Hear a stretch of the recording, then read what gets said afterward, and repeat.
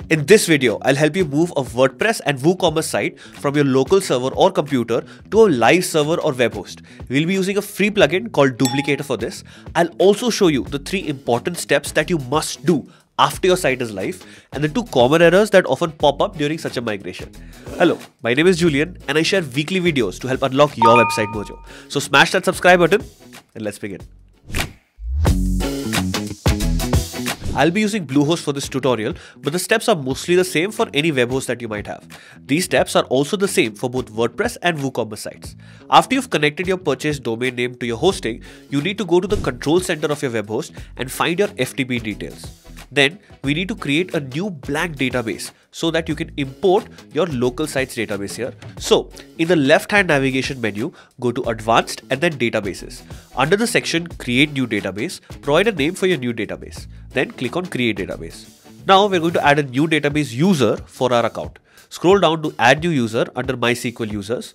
Choose a username and a strong password for this user. Then click on Create User to finish creating. Then add this user to the new database we have created.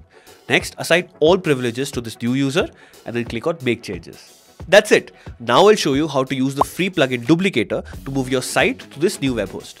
Step 1 is to build a package of your local site which you'll upload to your live site. First, put your live site in maintenance mode using this plugin so website users can't initiate transactions or make changes on your site. This will keep your site safe from triggering error during this process. Then install and activate Duplicator on your local WordPress site. Next, go to Duplicator and then from the admin menu, select Packages. Click on Create New on the top right corner of the screen and then click Next. Duplicator will now scan your site to make sure everything is okay before it can proceed to create a backup of your site. You need to get a good result here to proceed. After the build completes, you'll get a confirmation. Download both the installer and the archive. This archive is essentially a backup of your local site. Step 2 is to upload this package to your live server. So connect to your FTP client by entering your FTP credentials. On the left side, you'll see your computer files. Find the folder where you downloaded the package and the installer file. Then we need to go to the right side, which displays your web host files, and find the root directory, which is often called the public folder. Next, right click and upload the Duplicator package and the installer.php files to the public folder. Step 3 is to install and deploy the package. Type the domain name of your website and add /install.php like I've shown here. Duplicator will then check if your live site is suitable for deploying the package, and if everything is fine, click Next at the bottom and Duplicator will then start extracting the contents of the package so that they can be installed on the live site. Click on Test Database to check if Duplicator can connect to your database successfully. Once you pass the tests, click Next to install the database. Duplicator will then start installing your local site's database to the live site. If you didn't pass the tests earlier, then check if all the feed values are correct and retry. But if you still can't connect, then contact your hosting provider. Then Duplicator will automatically populate the title, URL and path fields. Make sure the values are correct, then click Next to continue. Your local site should now be live.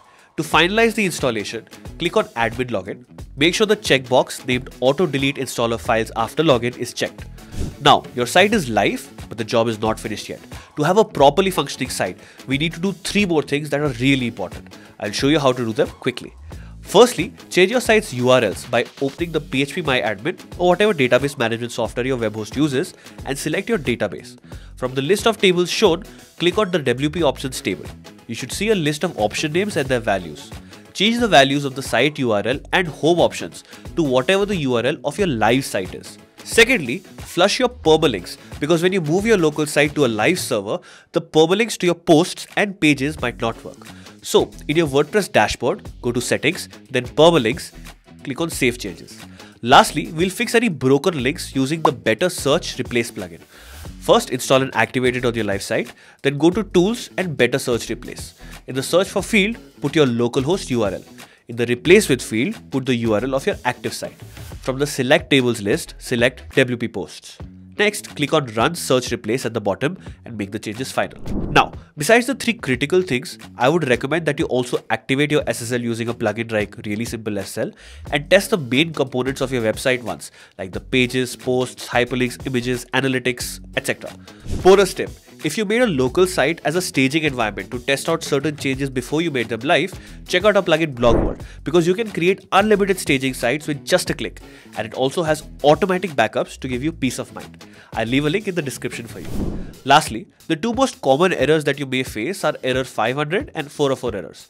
I'll link the video above for 404 errors and here for 500 error. And here's a video to help you restore a live site without a backup, because that's a really helpful tip to have. This is Julian, your friendly neighborhood geek, and I'll see you again next week.